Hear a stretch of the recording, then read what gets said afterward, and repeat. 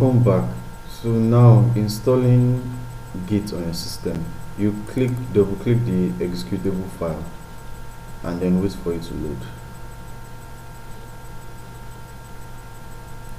When it loads, you will see something like this. So when you see this, you click yes. So it's going to open up something.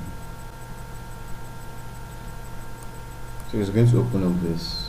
So what you should do here is just click next, and then you can choose to tell your system where you want Git to be placed, which folder, which directory. So you click next.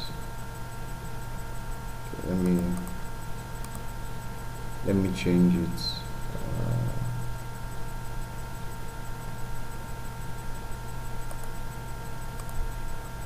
Click next, next, next, next, next, next, next, next. Just keep clicking next, and then when you are here, you click install. I'm not going to install it because I already have Git installed on my system.